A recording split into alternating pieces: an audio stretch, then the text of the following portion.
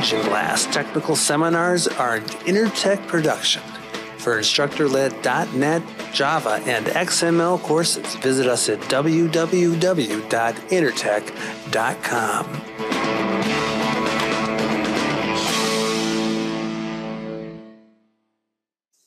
All right, now let's talk about something a little more practical.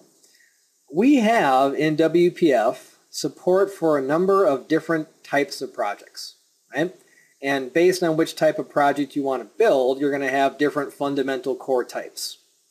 Now, if you're trying to build a traditional desktop application, main window, dialog boxes, maybe you want to deploy it through an MSI installer or maybe just an Xcopy installation, well, then at bare minimum, and I'm talking bare minimum, you need to make use of two types, the window class and the application class.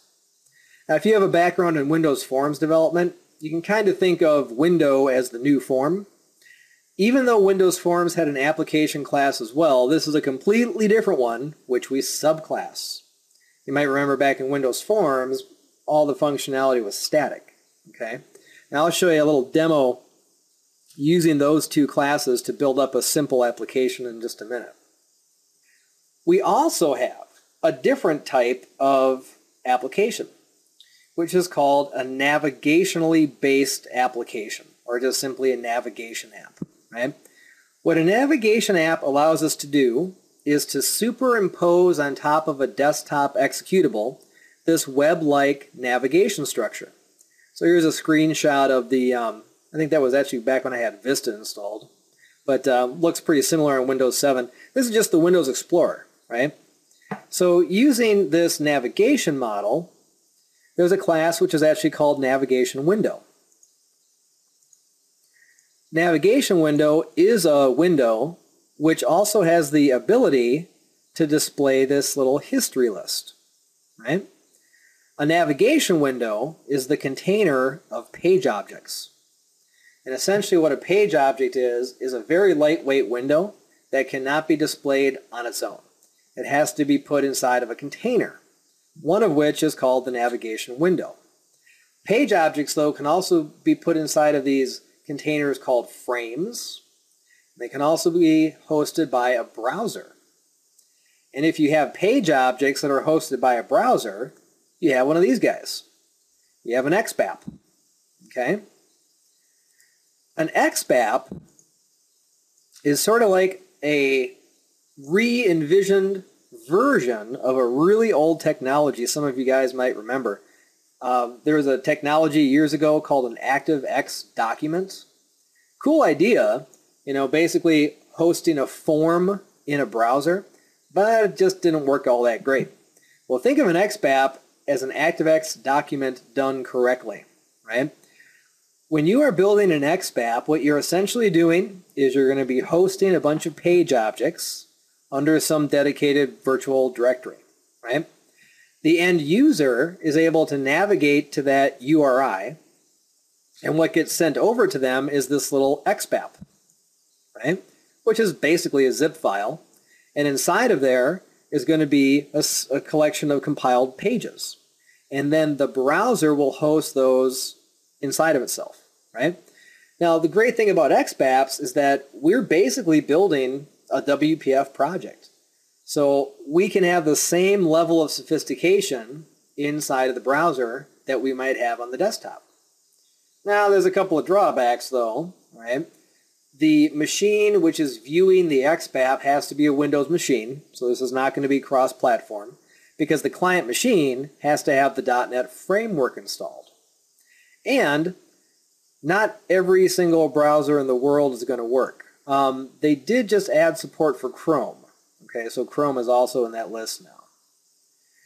But for an in-house application, Xpaths can be great, right? Because then you can get a very simple deployment model, very easy to update things. You just got to plop in your new Xpaths and pages, and the user has that web navigation experience. Now, to make things a little more confusing, we have Silverlight. And at first glance, Silverlight and Xpath almost appear to be in some kind of weird competition, right? Well, here's the big point of differentiation. Remember that Silverlight is based on WPF technologies. But the key is, it is actually cross-platform, all right? Microsoft has built up a Silverlight runtime for Mac OS, and of course Windows is also supported, okay? Now there's actually more support than just this, and I'll mention that in just one second.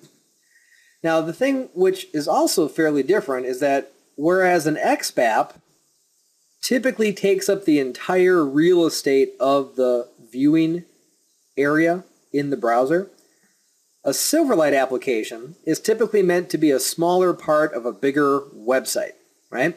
You know, think of Silverlight as basically Microsoft's competitor to Adobe Flash.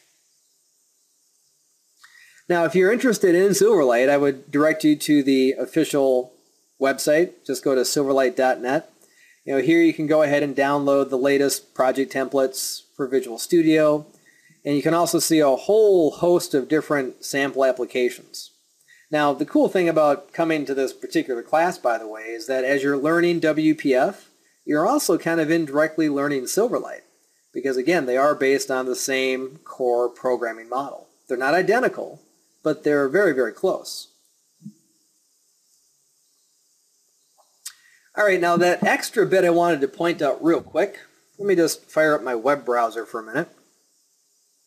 Some of you may have heard of a open source .NET framework called Mono. Mono-project.com. Well, the Mono team has built up something called Moonlight. Okay? Moonlight is an open source version of Silverlight, and this runs under Linux-based operating systems. So now, believe it or not too, they actually have support from Microsoft with this, right? So they're actually able to kind of work with them to build up Moonlight. So just like an Adobe Flash applet can be hosted on multiple operating systems, same thing with Silverlight. Now, obviously, we're not going to go into that here, but just like to point that out to people. Okay, now, let me talk about this other little bit here, too. WPF is a big, big technology. Tons and tons of things you can get into here. And the help system is really, really useful. If you've looked at the latest help system for .NET 4.0, you're aware that it's now all web-based. So even if you're running your help system on your local machine, it's going to be hosted up in a web browser here. Why don't I just open up the help system to show you the WPF area. So we can just come under .NET Framework 4. Then there'll be a link here for WPF. Here's all the good stuff, right? Notice, for example, there's a whole area just on different flavors of data binding. I can get full information about graphics and multimedia, 3D graphics overview, right? Tons and tons of different things that we can look at. Lots and lots of different samples to grab. So it's definitely worth your while to make sure that you spend time in the documentation. This will really help give you a full picture of what you can do with this technology. Now, let's get to some code. Not too surprisingly, WPF is really nothing more than a new set of assemblies. And within those assemblies, we have a collection of different namespaces. Again, no surprise to experienced .NET people.